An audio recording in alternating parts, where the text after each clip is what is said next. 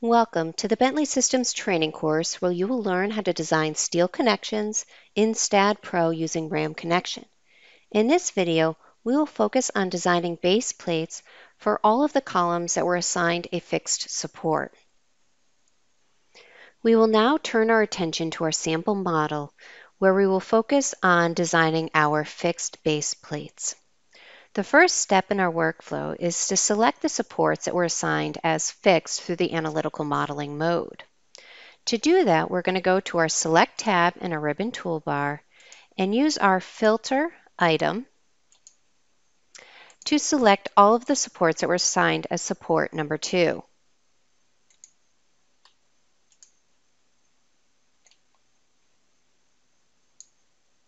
Once the supports are selected, we're ready to assign some connection templates.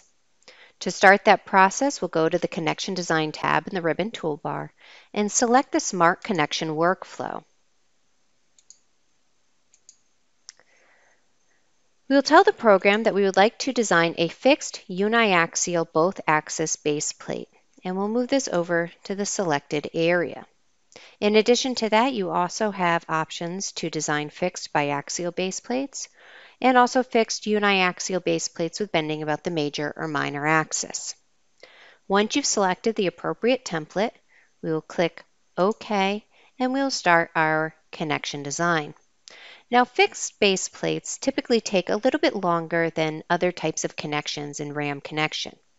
If the process is taking too long, you can always choose to design one fixed base plate at a time.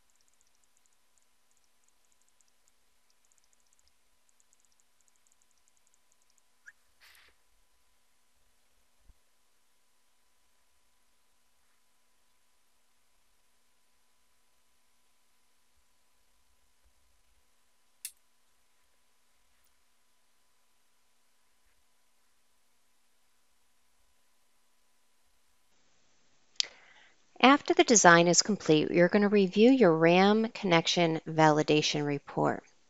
I see the status of several connections are set to OK, and we have a couple that are set to not designed. Let's go ahead and click Close here and take a look at the RAM connection input dialog. Now, although several connections said OK, I'm seeing in the RAM connection input dialog that their interaction ratios are 1.0, which is perhaps a little bit higher than I would feel comfortable leaving them. I also have several base plates that are in yellow, meaning that they were not designed. I know they weren't designed because I got the message and they have an interaction ratio of 0. Let's go ahead and adjust a couple of these base plates to see some possible ways that we might be able to rectify this situation. The first thing I'm going to do is I'm going to focus on one of the base plates that were not designed. So I'm going to double click on the base plate to bring up my connection pad.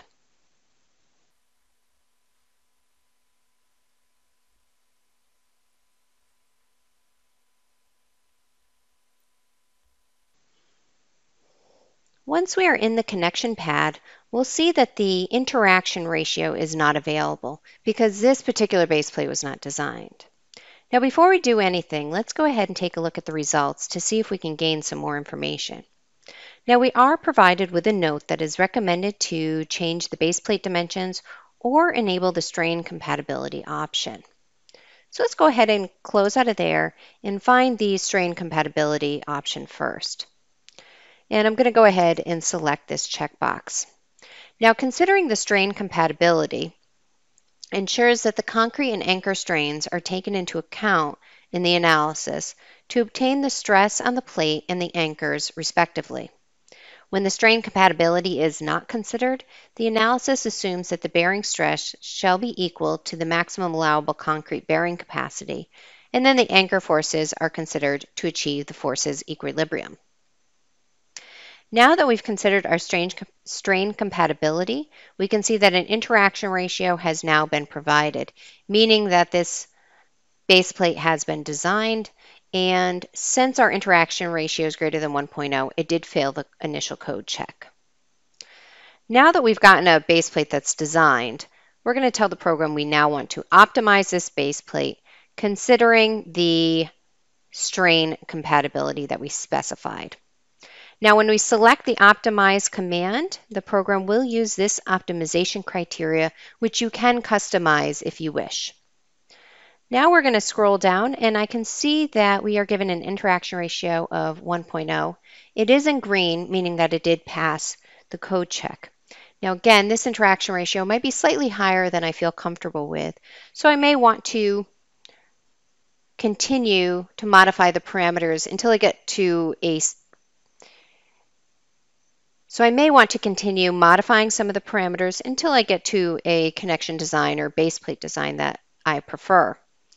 So I'm going to come down here. Let's take a look at this base plate, and I would prefer something a little bit wider. So I'm going to change my transverse dimension of my base plate. Instead of 14 inches, let's bump it up to 20 inches. Now I can see that my interaction ratio is less than 1.0, and it is in green, meaning that it passed the code check without producing any warnings.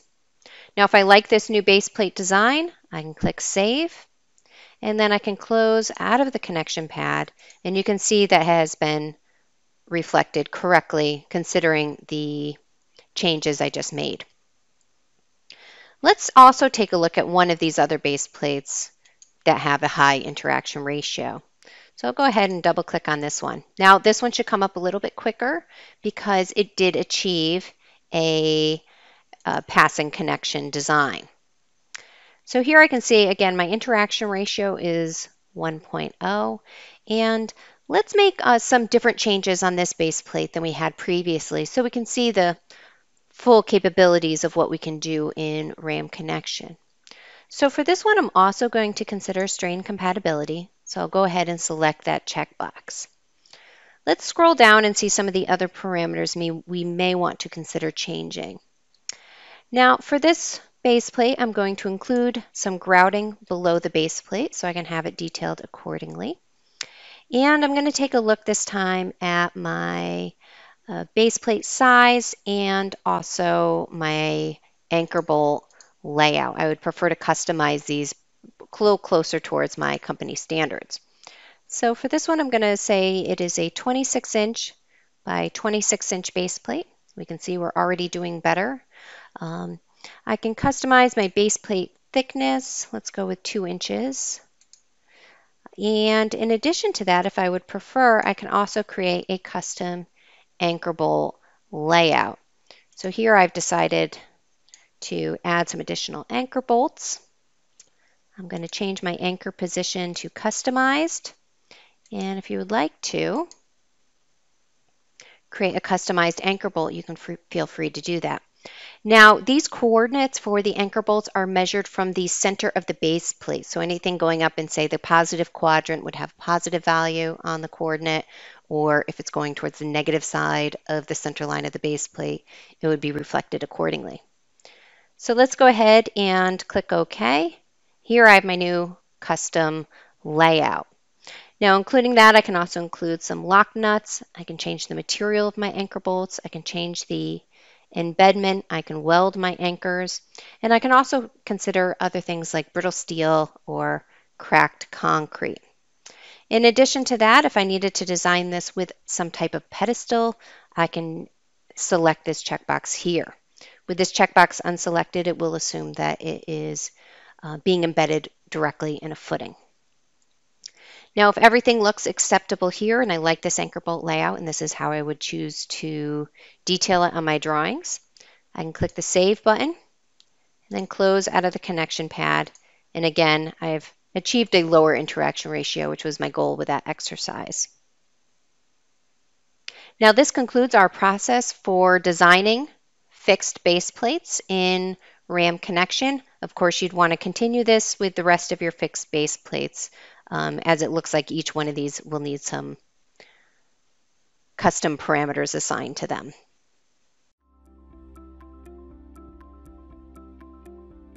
If you found this video helpful, please give it a like. If you want to see more such series, consider subscribing to our channel. Thank you, and see you next time.